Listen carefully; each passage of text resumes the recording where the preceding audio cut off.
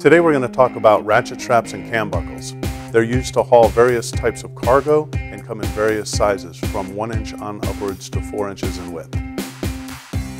The ratchet strap comes with many fittings: chain extensions, D-rings, E-track fitting, E-track double stud fitting, F-track hook and spring E fitting, flat hook, flat snap hook, J hook with D-ring, S hook, and vinyl coated wire hooks.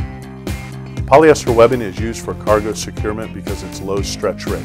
It's also very abrasion resistant. Now we're going to show you how to thread a ratchet strap. First, open the ratchet a little bit so you have access to the take-up spool. Now you slide the strap through the spool and bring it right back over on itself. At this point, pull on the strap to remove the excess slack. Once all the slack is removed, you can start to ratchet the tension you want, keeping the strap straight. Once you have reached your desired tension, lock the ratchet down in its closed position. To release the strap, open the ratchet all the way so it lays completely flat. Once it is flat, it's in the release position. Go ahead and pull your strap all the way out. In some cases, you may not need the strength of a ratchet strap. In those cases, you would use a cam buckle.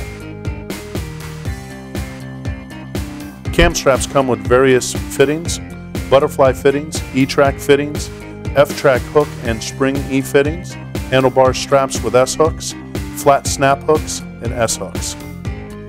Cam buckles typically come in 1 and 2 inch sizes.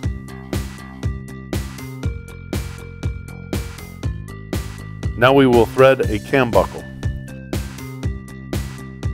Turn the cam buckle over and thread your strap back through while pressing the thumb release.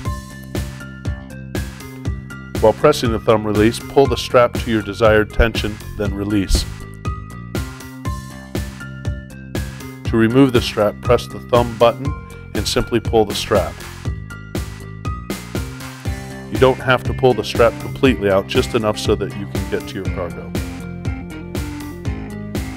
In choosing between a ratchet strap and a cam buckle, it usually comes down to workload limit or how fragile the product is.